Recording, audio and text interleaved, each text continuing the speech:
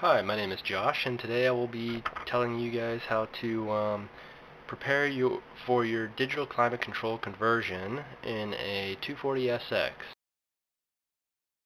First, you're going to need digital climate control unit.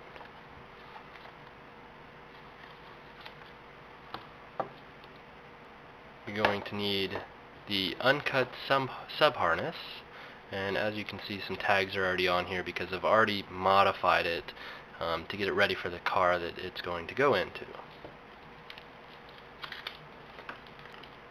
HVAC motor. And this is basically going to replace the temperature slider on the analog unit. You also need the outside ambient air temperature sensor. Now, if you were lucky like I was and got this from basically a front clip, you probably noticed on the front there was, a lot of weird sensors hooked up. What you're actually looking for is this one in particular.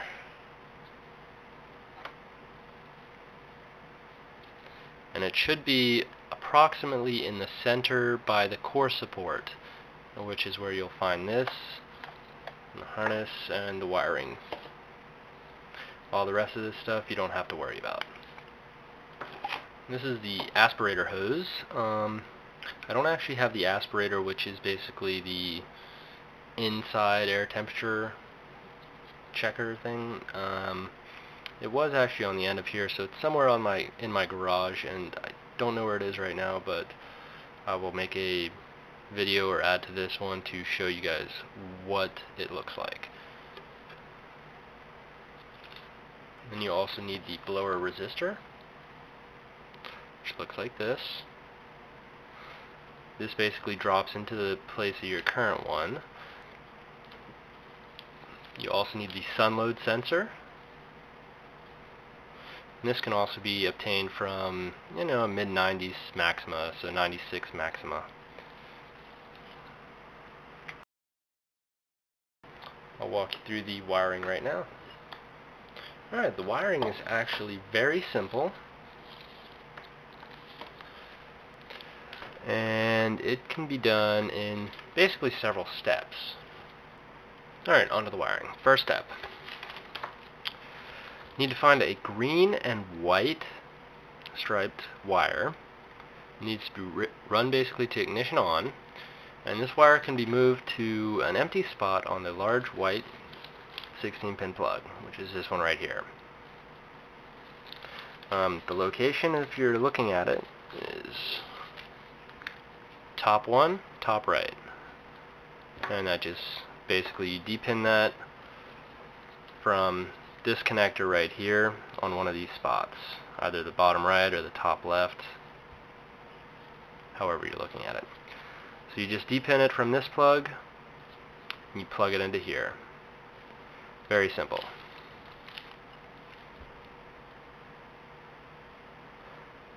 Second, you need to run the blue wire with a red stripe on the small 7-pin plug. It needs to be run to ignition on. You can tie this into the blue and red stripe wire on the blower motor. It's the easiest way to do that, and that would be this wire right here. So what I did was I just depinned it, and I marked it accessory on or switch 12 volt.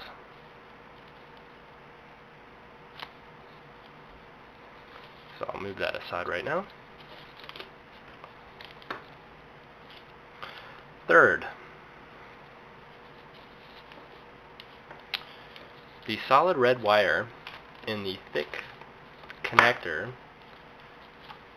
needs to be depinned, and this can be done by removing this black cap, and then there will be a tab in there that you push down, and whenever you push that down, this one with a spade connector will slide right out.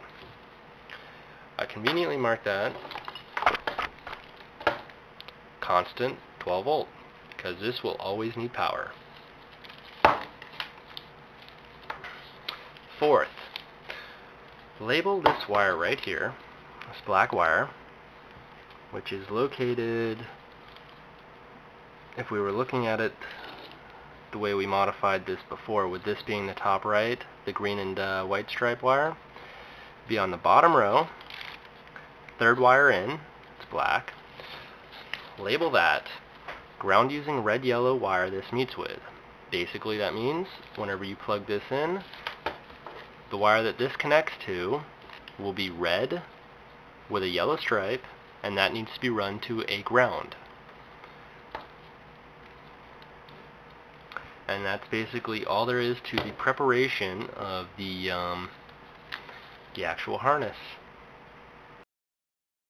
I went ahead and removed the glove box. To remove the glove box, you just remove these two screws down here, and it'll come straight out once you open it up.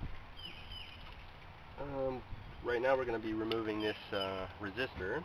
For that, you need a Phillips screwdriver. You can go ahead and actually unplug it.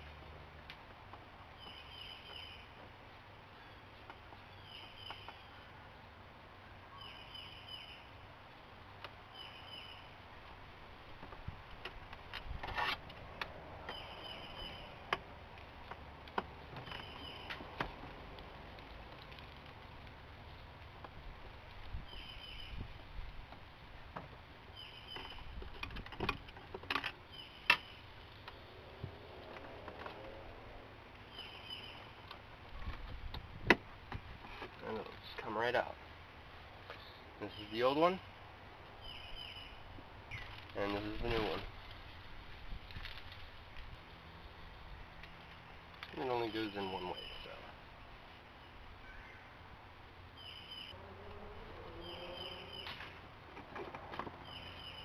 And it'll pop right back into place.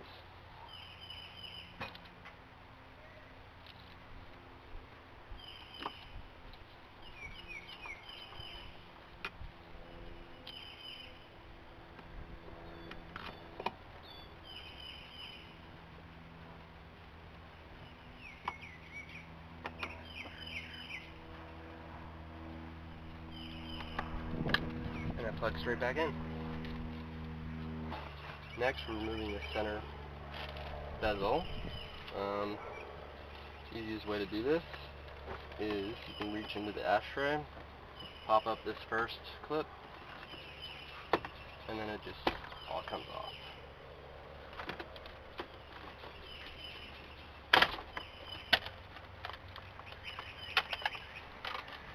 If you have anything attached to it, now it's time to remove it.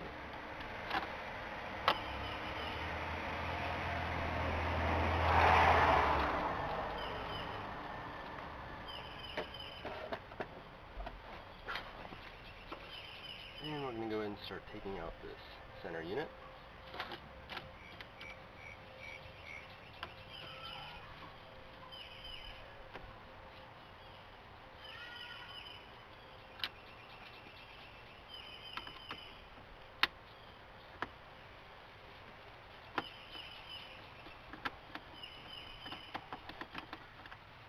You will need to take out your radio.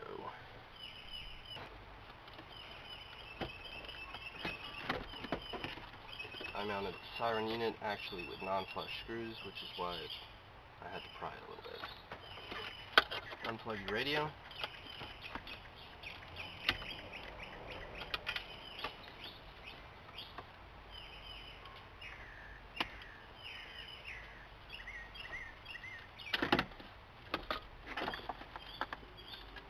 And as you can see, the siren unit, I already had unhooked that, not hooked up.